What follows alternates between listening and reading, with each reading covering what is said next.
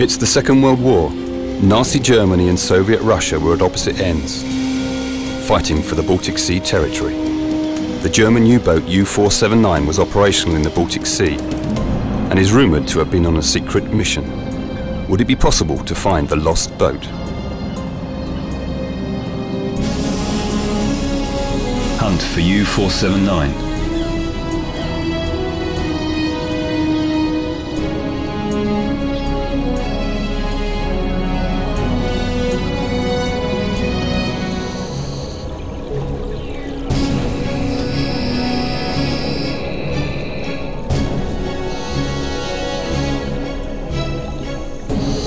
But it's not only wars that create shipwrecks. Baltic Sea is a hazardous sea, with extreme weather and shallow waters, thousands of islands and rocky shores, and harsh winters when thick ice covers the northern coastlines. The environmental conditions are also unique. The water is cold and the saline levels too low for most marine species to survive, including corals and the shipworm, that everywhere else destroys shipwrecks in no time at all. Baltic Sea is filled with well-preserved wrecks. It's a treasure trove for any diver or archaeologist. The biggest maritime disaster in the world happened in the Baltic Sea. At the end of the Second World War, German ocean liners Gustloff, Steuben and Goya were overspilling with Germans fleeing the Russian occupation. A Russian submarine torpedoed and sunk them. It's such a massive and neglected tragedy that we listened to several stories. Legendary British diver Lee Bishop has dived and photographed Wilhelm Gustloff.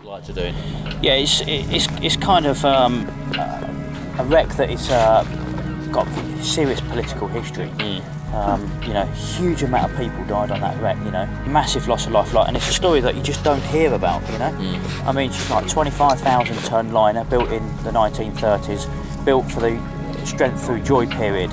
It was like a period of time when Hitler was reigning. There was no first, second and third class passengers.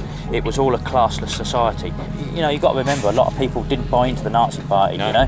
Too true. So, yeah, and as the Russian Red Army was advancing back in to that part of the world, this was like, you know, 1945, beginning of 1945, end of 1944, and basically, they were evacuating on anything that was available. Of course, the Gustloff had been, you know, this huge, wonderful ocean liner, had been moored up in that bay for 3 or 4 years and hadn't moved at all.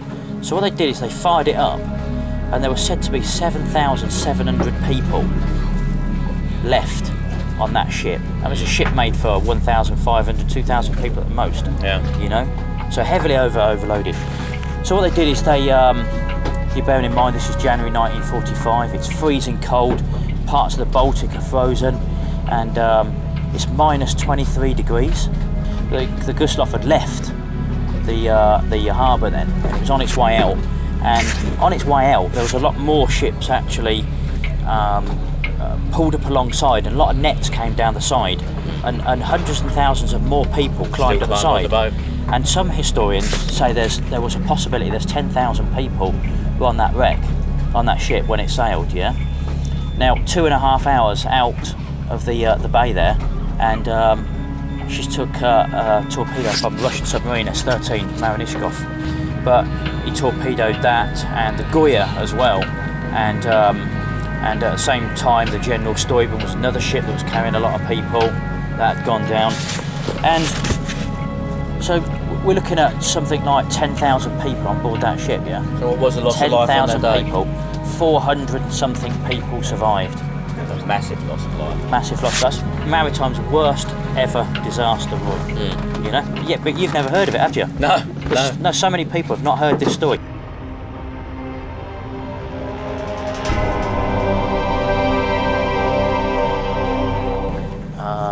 I was taking these beautiful wide-angle black and white shots of this wonderfully preserved poop deck with all the stern railing around it, yeah? And we swam round the stern and you could see the letters Wilhelm Gustloff in Nazi Still Gothic lettering. It was unbelievable, you know, you really felt a sense of history down there. And another thing, Roy, we thought we would we thought we were going to see, you know, lots of human remains, but that actually wasn't the case. But we never really see human remains on many wrecks, though, even though well, there's been loss of life. You know, I thought with 10,000 people, you would have thought you'd seen some. After the dive, I've come up and I'm just sitting on the surface, and there's only one other place I felt a presence, and that was on the Titanic, when we was out on Titanic. Yeah. You know, you knew something bad had happened there. In Dover, Jack tells his side of the story. Passenger ships of World War II in Germany were built for economy, not speed. And when the Gustloff sailed, it was decided that being a passenger ship, it should go on its own. Now this was fine, except that it just didn't have the speed to outrun a submarine. The Gustloff then was attacked by a Soviet U-boat and it sank, but the losses were about 4 times that of the Titanic. Tor, Per and Charlotte have dived General von Steuben several times.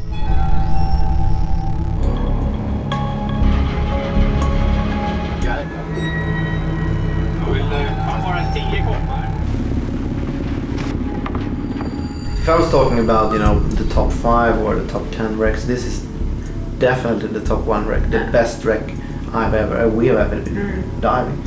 One part of it is, of course, this experience of diving this huge, cool wreck, but the other part is like diving to this gravesite where like probably over 4,000 people lost their lives. That was kind of a spooky feeling, and the boat trip out. It's a 12-hour boat trip from the south part of Sweden. It's like in the middle of nowhere. We have no connections on the cell phones, no connection on the VHF. It's like in the middle of nowhere, and you just see on the echo sounder the shape of this huge wreck on the bottom. It's really creepy actually.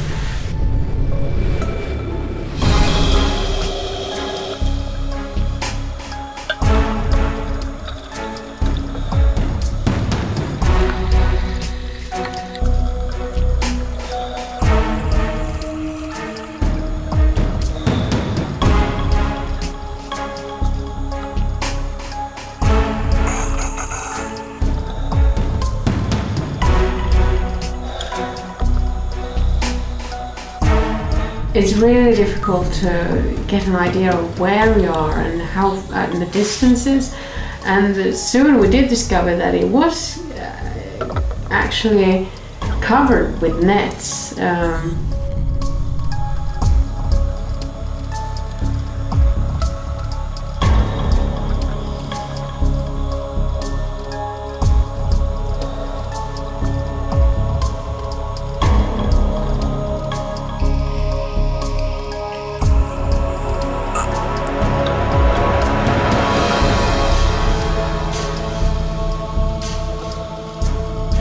This is the shots of the anti-aircraft gun. Yeah. And this is, I guess, the shot of the bell. This is the bell? Yeah. It's enormous. It must weigh like 100 kilo maybe. It's like a huge ship's bow. But it doesn't have any inscriptions on it. And there you can see a fish actually caught in one of these nets. That you find them everywhere on the wreck.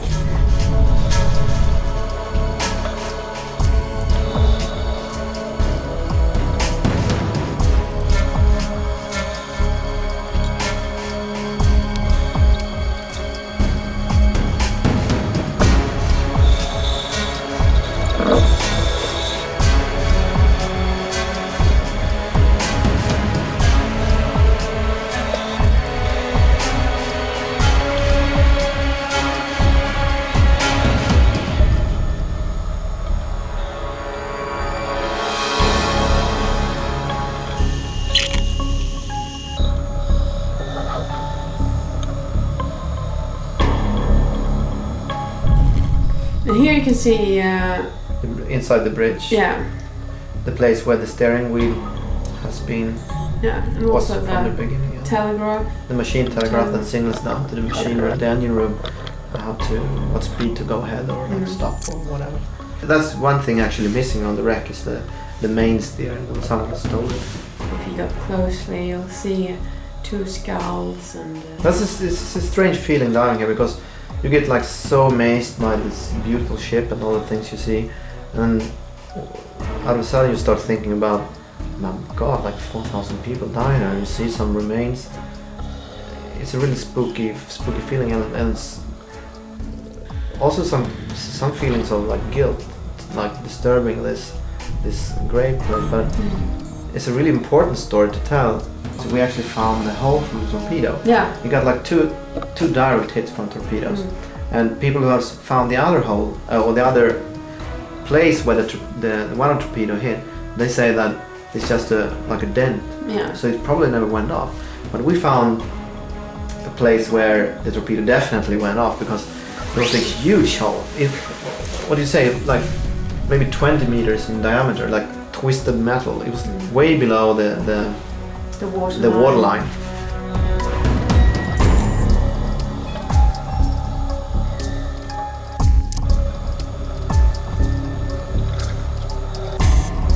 The wreck on the bottom today is 100% intact. Everything is still there. You can see the mast, you can see like the wires, the lights, the ship's bell, everything is there.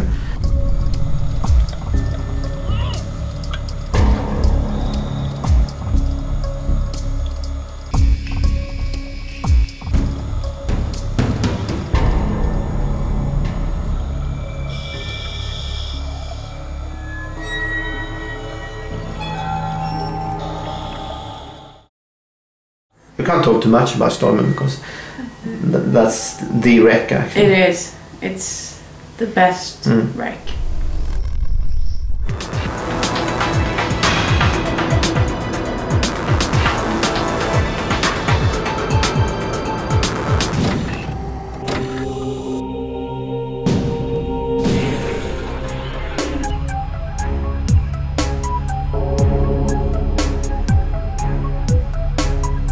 We met the historian and U-boat author Jacques P. Malmont-Schawel at the U-boat archive, and he recommended that we visit this museum boat. It's similar to the boat we are looking for, U-479, missing in the Baltic Sea. This U-995 is the world's only remaining Type 7C U-boat. Seeing one for real brings a few surprises. It's so small.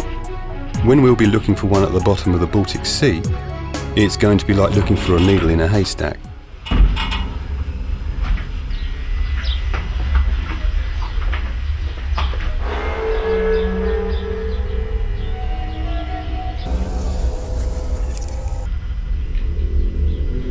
It was hot and humid inside. Working and living in one of these things must have been a claustrophobic experience. Horst Bredow is a U-boat archivist and a Second World War German U-boat veteran. He tells about his life on board. So the Baltic Sea was a very good room for training operations for the German U-boats. This training was very hard. Everybody, from the commander to the last sailor. The sea moves in a most peculiar way, and you can't get away from it. Yeah. And he said the first time he was really seasick was when he was on a Type 2 boat. A boat does not go so or so, it does go so, this way. And I was seasick. I thought I must die. It was always something to work aboard of a U-boat. And when everything was done, then we had Langeweile. What was it? We're bored. I had always books with me. I read a lot. I was a young officer, a young watch officer aboard of my boat. And I had to learn a lot of the older comrades. So we had 4 hours of duty and 8 hours free, because this crew had 51 crew members.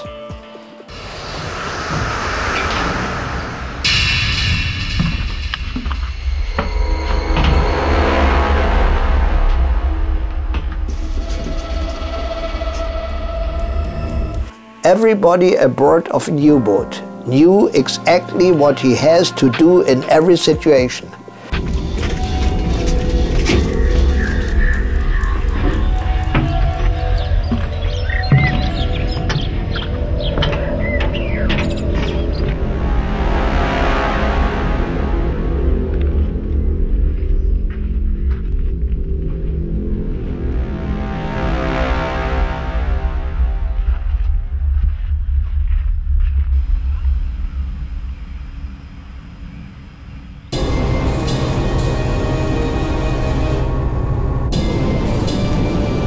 The Russian submarine Lembit, that claims to have collided with the U-479, was built by Vickers Armstrong in Britain, originally for Estonians.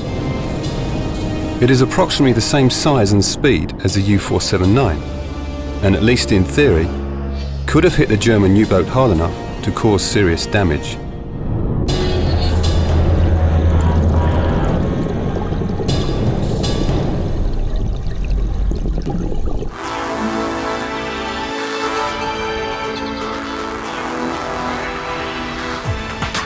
The Kiel Channel is teeming with ships and boats of all sorts. Kiel is famous for its sailing events. However, this is just normal Baltic Sea traffic on a beautiful summer's day. It's a hypnotizing sight.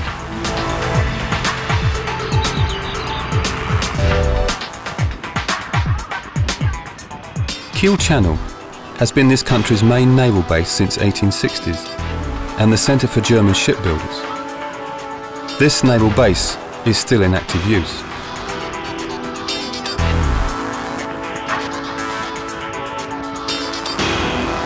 You can see war memorials by the water's edge. Kiel was known as the war harbour of the Nazi Germany and was heavily bombed by the Allied forces during the Second World War. That round structure is a U-boat pressure chamber, where U-boats could be tested for faults and leaks before they were put to real use. To our surprise, U-boats are still built here, and the lost U-boat U-479 was built right here in these docks. Back in our car, we travelled to the former East Germany. Travelling from west to east, the landscape doesn't change a lot, it just comes even more rural.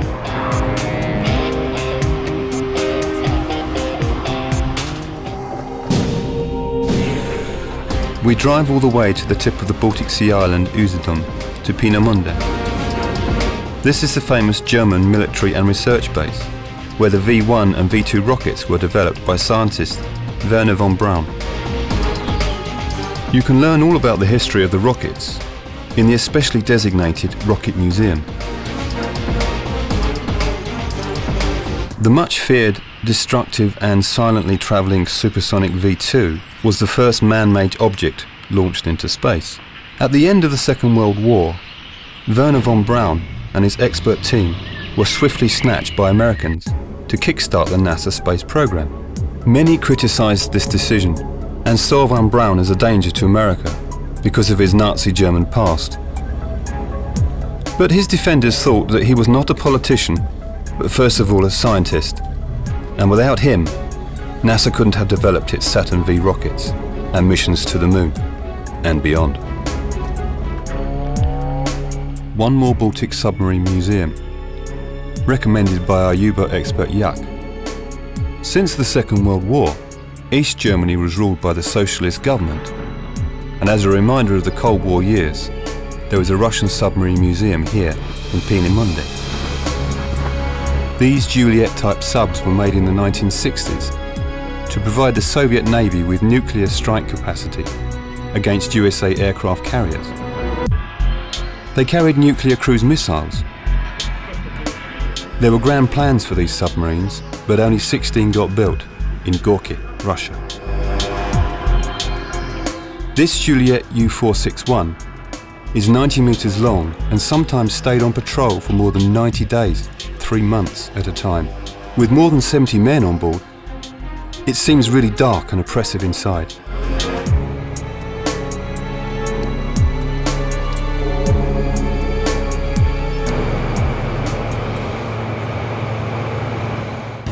We are heading towards the Estonian islands to start the diving trips of the northern Baltic Sea. Divers, underwater cameras and diving boat Pelagonia and the Baltic Sea Rex are waiting for us.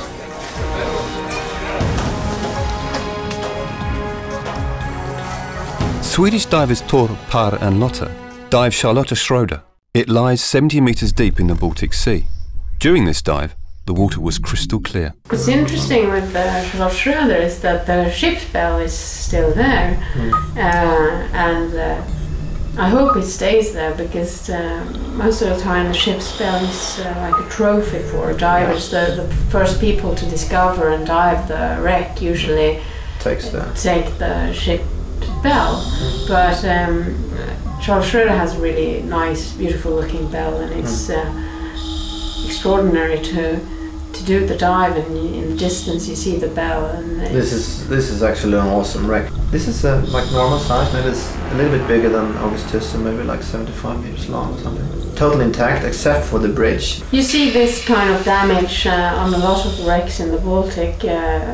Fishermen fishing with nets or trawl, and they get caught. Best information to positions for new wrecks is from the fishermen, because they keep track of every place they get caught with the nets.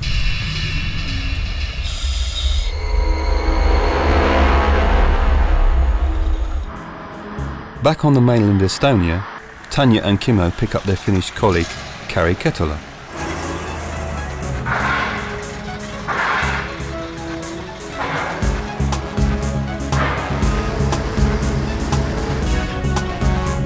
We had a drink and a meal on the commuter ferry, but our mood doesn't fit the scene. During the past few months, we've been doing a huge amount of work behind the scenes, organising the Baltic Sea diving trips. The Swedish diving team will join us later this month, but until then, we are supposed to explore the uncharted Estonian wrecks.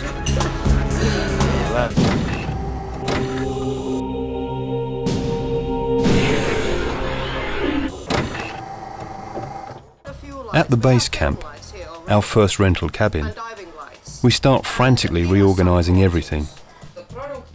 The underwater casings for our high-definition cameras haven't arrived to Estonia, even though we've ordered them ages ago from the USA. They definitely should be here by now. We can start filming before the camera casings arrive. They should be here in plenty of time during this week. Yes. Oh, that's very well done. So he'll be here 5-ish. Then the weather gets lousy, and our diving boat will arrive late. It's still in Finland, only a few hours away, but it can't make the crossing in the storm. Is anything going to be ready in time for our diving trips in a few days' time? Luckily, from the internet, we find Gert Meidra from Tallinn, Estonia. He is a diving instructor and knows the Heimar divers. Gert is willing to try to get his local friends to help us. As soon as the weather reports start promising better conditions, we hear that our diving boat Pelagonia is on its way from Finland.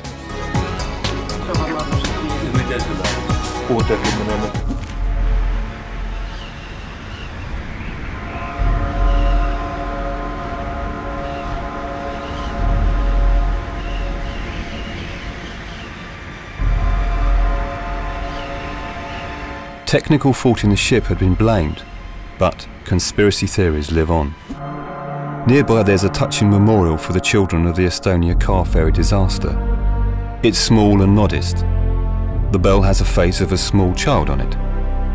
It starts ringing when the wind swells up to the strength it did in the night of the accident. On the 28th of September 1994, on its way from Tallinn to Sweden, car ferry Estonia sank in the storm just after midnight. The bad weather and the freezing cold water made the rescue operation very difficult. Only 137 survived, and over 850 died in one of the worst modern-time maritime disasters. People on board were just everyday tourists and commuters, mostly Swedish and Estonians, and a few Finns. The ferry lies only 30 nautical miles northwest from here, at the bottom of the Baltic Sea. It's considered a grave site and a no-diving zone.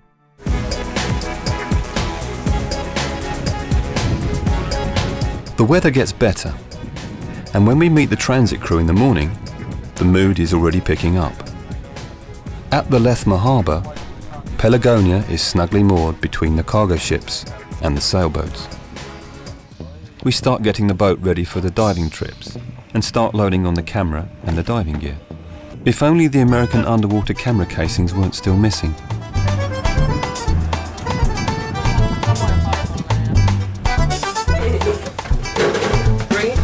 Keret has asked the Russian-Estonian diver and wreck hunter Andrei to come along. He knows everything about the local wrecks. There's a U-boat, U-479. A German U-boat. German U-boat, and it was outside Uutterö in Finland. Okay. And it was on the waters. It was some kind of mission, whatever. And Lempit came and knocked it, and it sunk. Russian-Estonian diver and wreck hunter Andrei Osipchuk has joined our diving crew for a few days. If you want to know about the local wrecks, he is the man to talk to. He has his own side-scan sonar and spends all his time diving the local waters. Since Tanya and Kimmo don't speak any Russian, Martin does his best to translate. Finnish, Estonian and Russian. All different languages, but we'll manage somehow. The eastern Baltic waters around these Estonian islands are especially interesting. So, meanwhile, we see what the Swedish technical diving team Torpedoed and Lotta get down to on the west side of the Baltic Sea. Via webcam, they tell us about a small cargo shipwreck they found, Swedish Humber.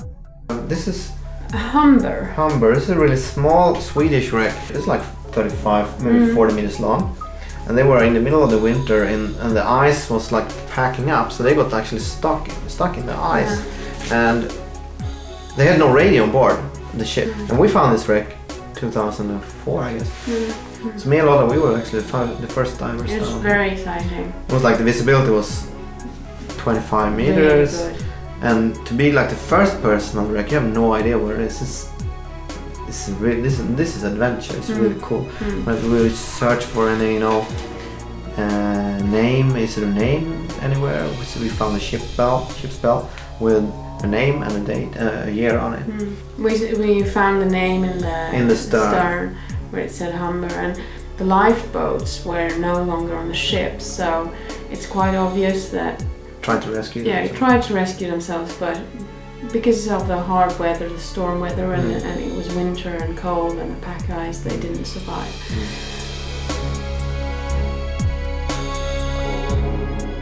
We found the captain's cabin, which is still intact. You can see the bunk, you can see those mattresses with horse hair sticking out. You can see lots of personal stuff inside there. Yeah. So I like this wreck a lot. This is an easy dive. It's maybe 45 meters deep. That's the coolest part with diving wrecks, is untouched wrecks. Is that it's kind of a cliche, but it's a frozen moment. It is. Everything is in the same place that it was when it sank. So the time is still. Even if if you find a clock, it probably has stopped at the time when it actually sank. So it's hard to actually that feeling of being on a wreck. I think in some of the shots maybe we have got some bits of it, but not fully. You have to probably experience it yourself.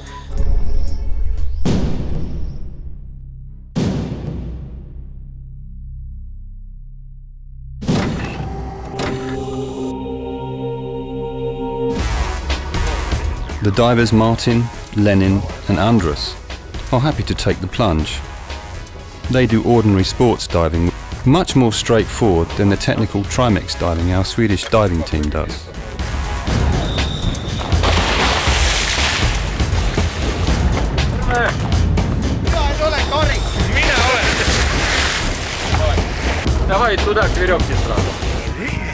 You'll have to watch the boat crew while the divers are diving.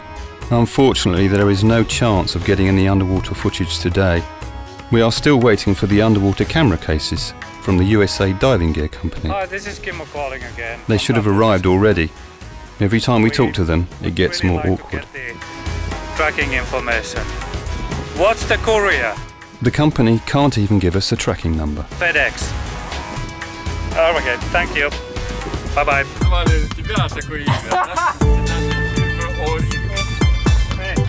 Because the coastal regions are so shallow here, the water gets exceptionally warm by August.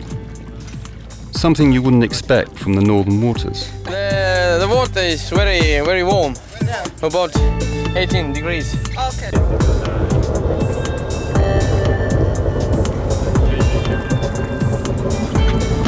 When we start heading back to Hiiumaa, the boat engine starts to overheat. We'll have to wait for it to cool down.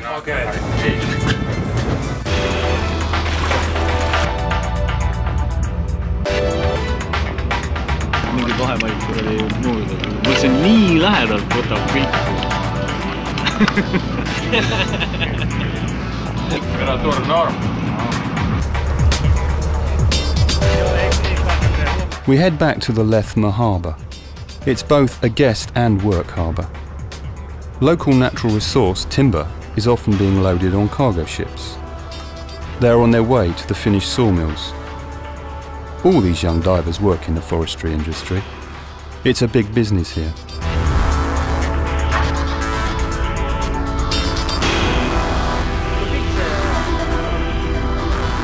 Our Finnish enforcement, diver Tuomas Astron, is waiting for us at the harbour.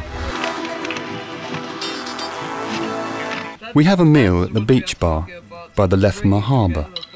A perfect warm evening, good food, great atmosphere. Do you know how to sink a Swedish submarine? No. Send a diver to knock the door.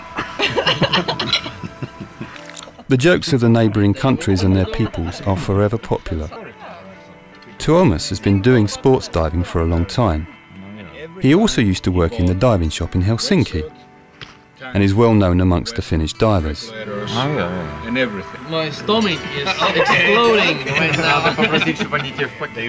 With the help of laughter and general banter, we all get to know each other a bit better, while getting eaten alive by mosquitoes. We are being eaten alive now, aren't we? Jälkiruoka. Maybe dessert. This bar is popular amongst surfers and divers.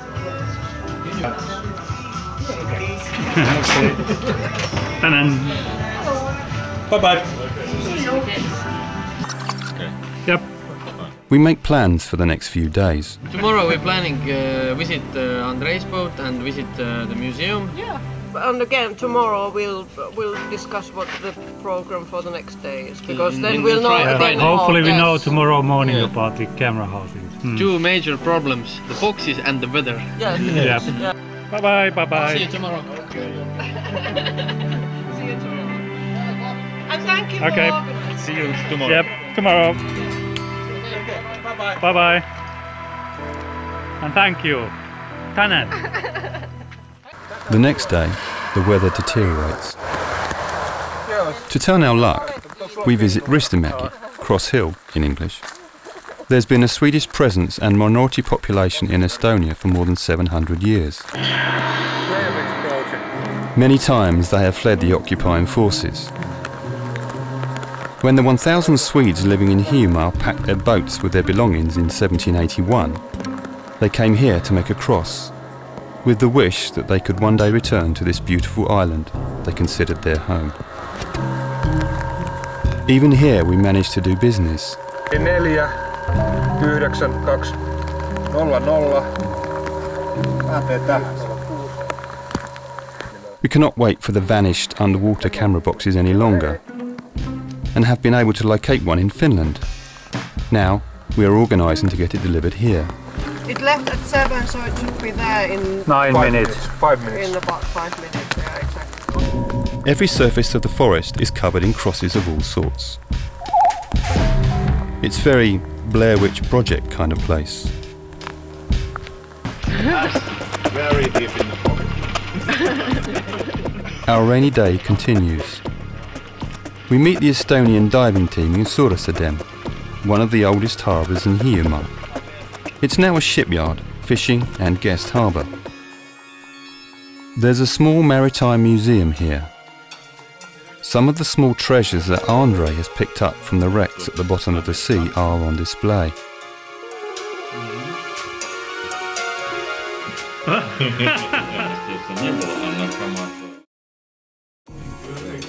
This place is different from the norm, since there are no do not touch signs anywhere. The old diving gear doesn't seem too comfortable. swimming. How does it feel? Do you know? Boring. This is orange. This is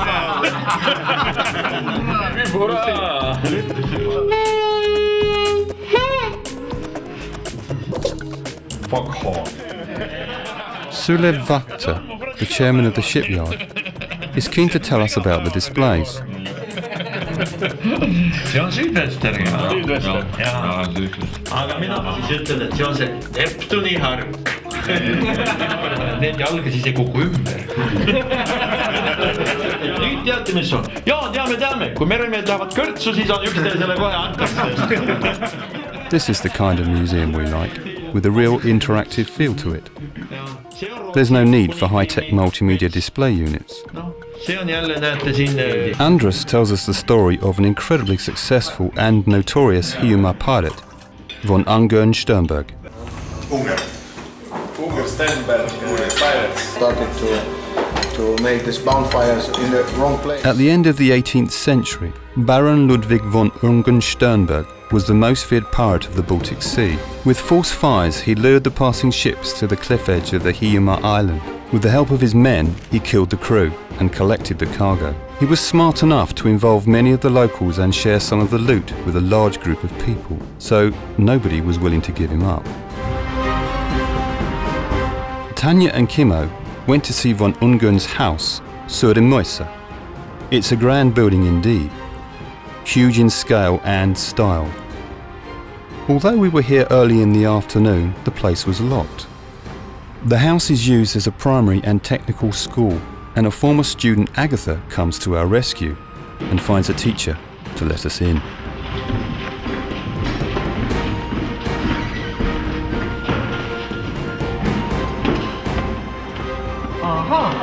Yes. That's the picture that is in the...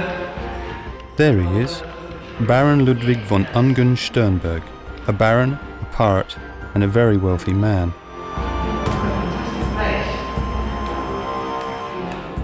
The local divers know the spot where the pirate von Ungern sank the ships. They want to explore that area in the near future. Andre's boat is usually moored here, by the big fishing boats. Andre takes off on his own boat. We didn't know at the time that this was the last we would see of Andre. During the whole time, there was a communications problem with him.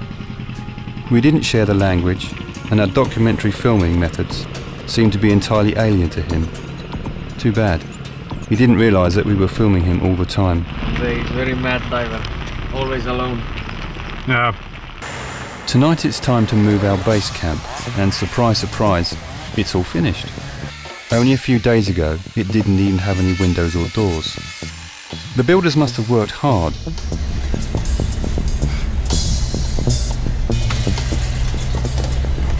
This holiday home is a traditional Hiiumaa farmhouse, now completely renovated for our comfort.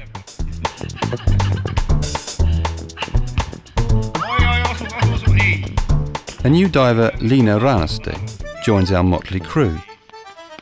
She's Kurt's diver friend from Tallinn. The next day things start to move on. We get a call from our executive producer. He has sent us his brand new rib to be used as a secondary diving boat. It seems that we are in business at last. Merelased muutuvad. Ehk siis noh, otsad on nagu kõik teada.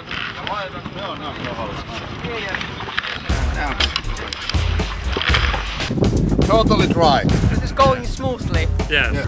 Yeah, this is it.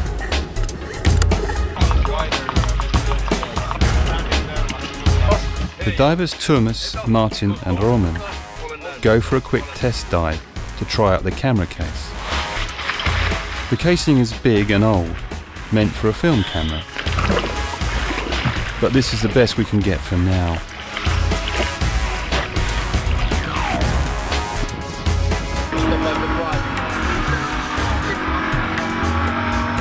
Diver Tuomas gets a nickname from the Estonians, Eagle Eyes.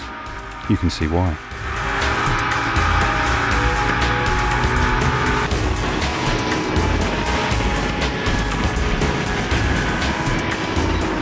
How is it? Normal.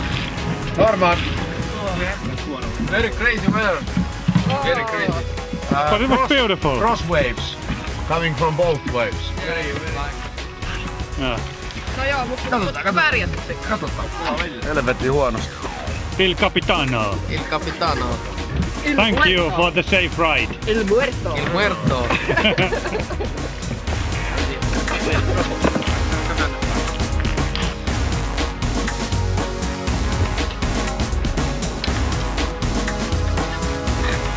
No water.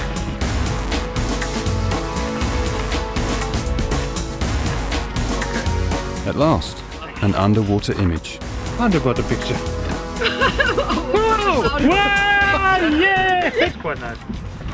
Now that our main Estonian contact Kurt has arrived, it's time to have a proper talk about our Russian captain Andrei. Martin said that we'll do when you arrive, because he didn't want to start to explain it because he was worried about his translation. He had agreed to spend at least a week with us, but just after 2 days of filming, he has told Kurt he's ready to leave. About the communication problems and maybe when he's not needed that much anymore, he can leave. He will give us all the coordinates and stuff. Andrei is already bored and frustrated and doesn't understand the whole filmmaking process. Maybe Kurt can explain things to him. That's I will explain it to him. Yeah. He's a bit different. But he's a nice guy. Yeah? Yeah. Tuomas fills the bottles and we are ready to start diving. But surprise, surprise, Captain Andrei has had enough and tells Kurt he's not coming back. Maybe we see in the video. Yes, again. It takes exactly 2 minutes to decide who the next captain will be. This is the new captain. His name shall be Martin or Captain Morgan, as we quickly rename our new leader. So let's see how resourceful he is. Very nice. Today, Lady Baltic Sea shows us its most beautiful features. It's such a great day, it hardly seems like work. And everything. And he can find the wreck and then put the anchor down there, and then we move this Pelargonia a little bit far and also anchor to the bottom. Since Andrei and his side-scan sonar left us unexpected, I think maybe 15 meters more. we have to locate the wreck of the survey boat Vest, So where the rubber boat is. Oh, okay. using the coordinates of the wreck and the rubber rib. You can usually recognise the known wrecks in the boat's underwater sonar. It just tends to be a bit more difficult.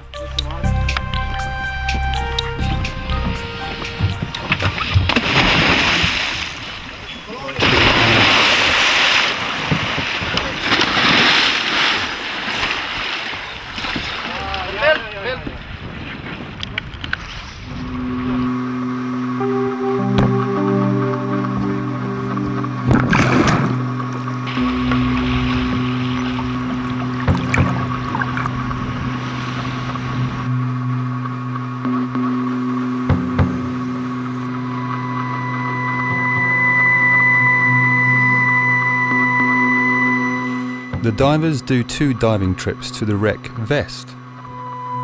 It was part of the fleet of survey vessels that were bombed and sunk during the Second World War, 23rd of July 1941.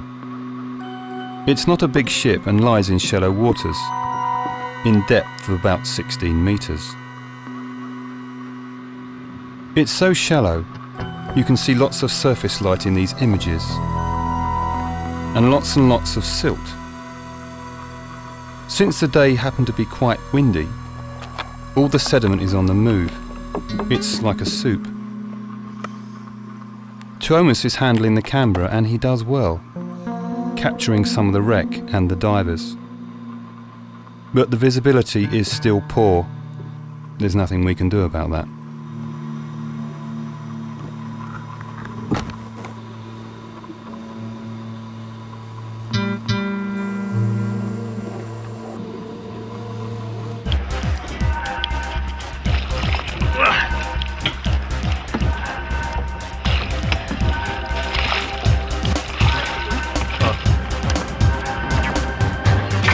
Treasure yet.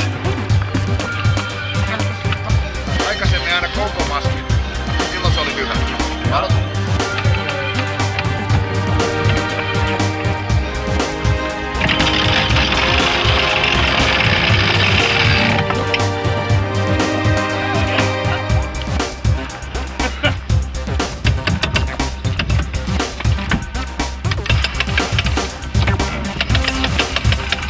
wind is high and the sea a bit choppy, but it doesn't matter much. This is what's really astonishing. It takes a big investment, hours of preparations, and hours of travel to do less than 1 hour of diving. It seems hardly worth it, but all the divers tell us otherwise. It's more than worth it, and when you go down there, it's a world of its own. We have noticed that whenever the diving team is back, they are so happy that they are all smiles. It's called a diver's high.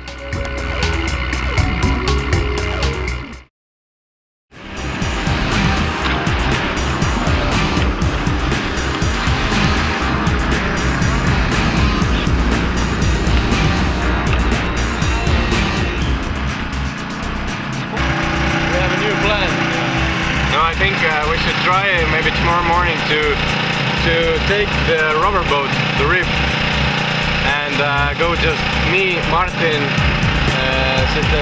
Thomas and you to the same place and do the dive. Okay. So we will check the weather at 2200 hours tonight. Yes. Then it will be more clear about the morning. Homme teil pidi olla vaid sellel Marin kanssa. Õige, ette lasta.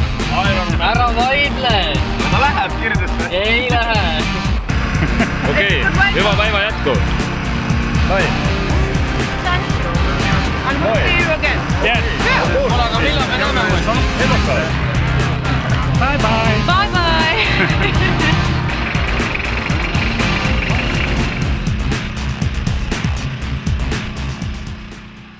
Very early next morning, our plans are confirmed.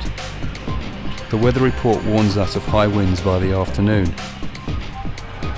Pelagonia is clumsy and slow, and we all decide to leave her behind. It would be a lot quicker to just take the rib to the wreck. The crew will be there and back in no time at all. The divers today are Finnish Tuomas and Estonians Lina and Martin. Kari will drive the rib. Kimmo is filming all this. A friendly local cat is wishing us good luck.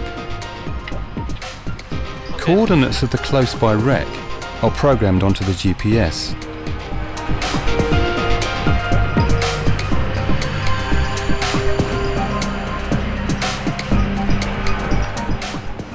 The divers gear up and go.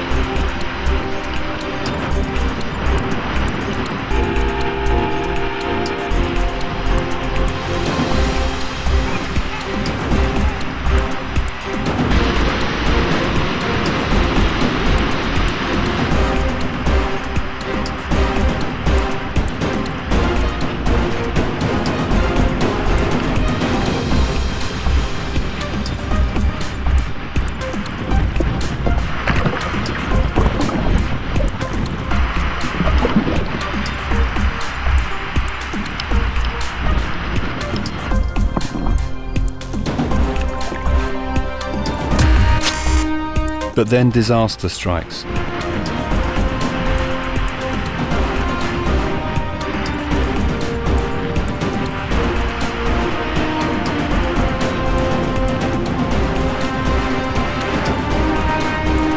Even before the divers moor, Kimmo knows there's something wrong. The rib is back too soon. The camera case has flooded. It could have been a fault in the old camera case or a human mistake. And if any tiny particle gets in between the rubber seals, the casing would leak under water pressure. Even the half-salty Baltic Sea water can destroy electric equipment in seconds. This high-definition camera is as good as gone. You can see the devastation in everyone's faces. No leaks. Possible to fix, I think. Salt water is quite bad. It usually corrodes everything. But maybe we must put this camera to the fresh water. Soaking it in fresh water might save the tape. It's worth a try anyway. Is this what a diving camera is supposed to look like? Other people build the boats in the bottle, so we have a camera in the bottle. You want to buy a camera? £5. 5 pounds.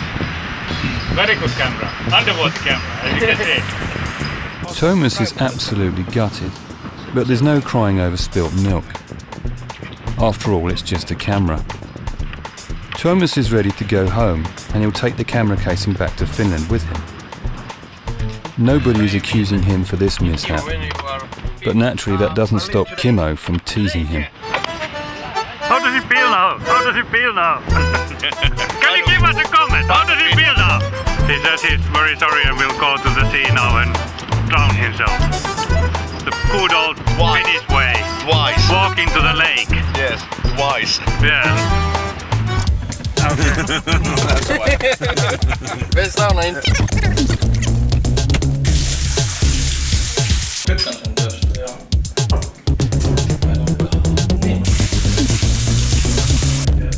And then the boys go for a sauna.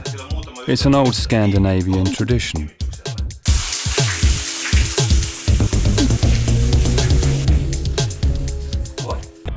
We still have some time on our hands to see some Baltic seaside sights.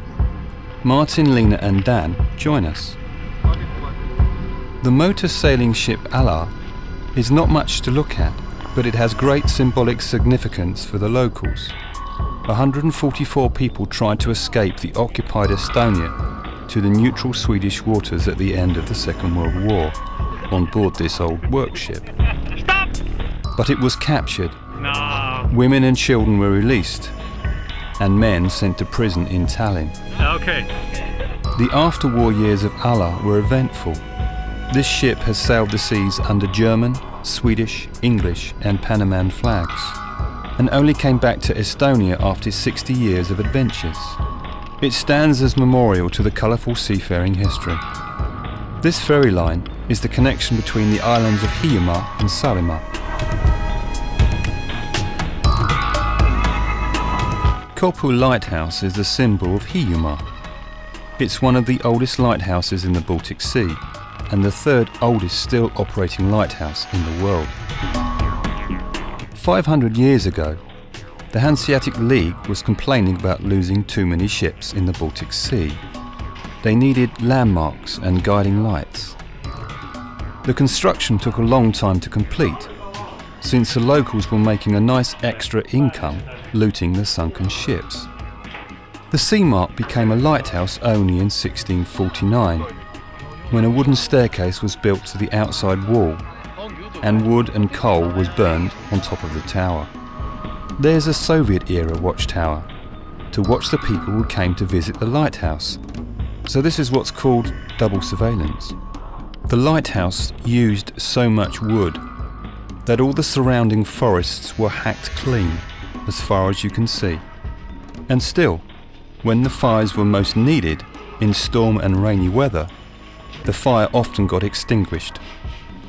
In later years, this very steep and narrow staircase was tunnelled into the lighthouse, and other light systems, oil, gas and then electricity, have replaced the original wood fires.